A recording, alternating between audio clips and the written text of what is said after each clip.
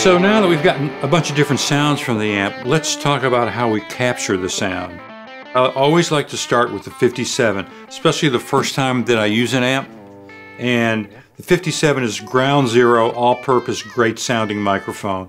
I like to get over to the edge of the cone, and some people use a flashlight so they can see the cone. I just feel where the magnet, kind of the edge of the magnet, and put my hands like I know that this hand is, they're equal, and that's kind of the edge of the cone, and that way it's not too bright. If you have it in the middle, right on the cone, it's a pretty bright sound, and you might occasionally want to do that. I've got a Gretsch that's pretty dark sounding, and sometimes I'll move the mic over a little bit for that, but I find that most of the time I get what my ear wants to hear.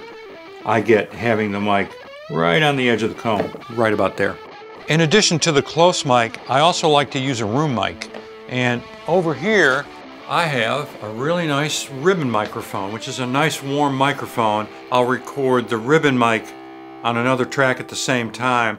This mic can help sound like you're in the room with the band recording because it's picking up a lot of the room back here, and you get this big wide sound. Some people might try that with a reverb or a roomy sounding reverb. It's just not the same thing. Reverbs are great, as we learned earlier. We love reverb, but the room mic is its own particular thing, and nothing sounds better than the real thing. So now we've set our mics out in the room, and we've tested out the amp, and we've gotten a few sounds. Now we're gonna get the sound to tape. We're gonna go through a mic pre, and we're gonna record it. We say tape, but it's really Pro Tools. I've got my good friend Rob McNally out here, the great Nashville guitar player, and he's gonna record to a track that I have. So from the microphone, we're going to this API mic pre, and it's so simple. There's just a gain knob, and I just watch the meters in Pro Tools and back it off from when they're in the red so I don't go into the red. And the reason I'm using an API mic pre is, first of all, they're simple. I got my one gain knob and that's it.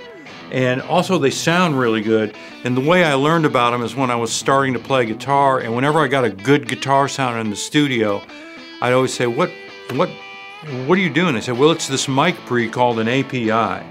It's not the only great one, but it's one of the great ones. So now I'm gonna get Rob to play. I'm gonna set his level to tape. Hey Rob, if you'll play some power chords, I'm gonna set the level. It's important when you're getting someone's level that they give you their hottest level, because you wanna make sure that you don't get things too hot, because you can't fix that. That's too low.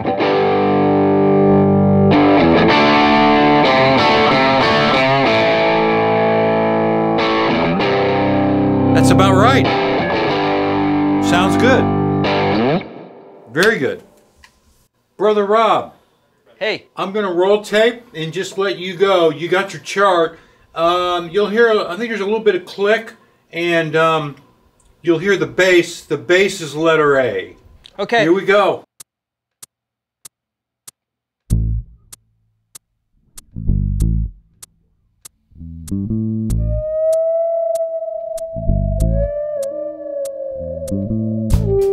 Notice that Rob's got a nice warm sound coming out of the amp.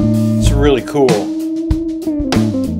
He's got his tone rolled off on his neck pickup. Really, really nice. Real clear but dark, kind of chewy sounding. I love that. Now he's on his treble pickup. Kind of rock and roll Telecaster guitar.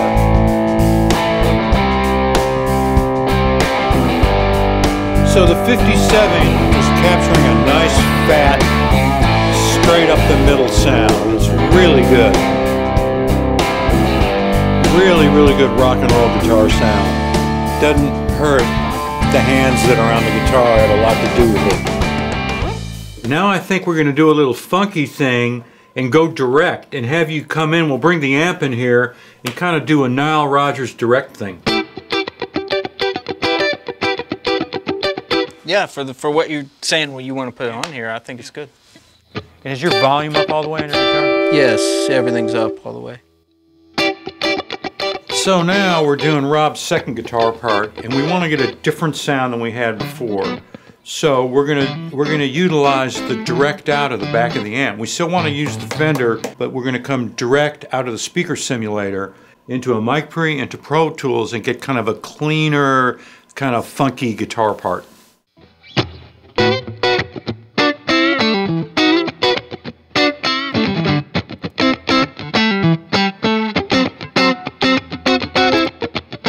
And there's a couple different microphone settings on the back. I'm on number 2, which is a little bit scooped. Number 1 has a little more mid-range. I'd like to hear what they both sound like. So I'm going to have Rob start out playing on setting number 2. And a few bars in, I'm going to reach over here and I'm going to switch to sound 1. Then we'll see what we like. You ready? Yeah. Here we go.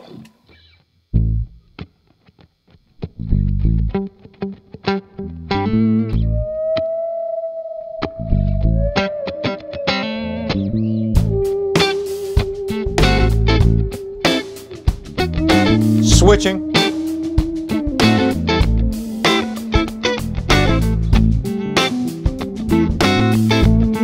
A little more mid-range.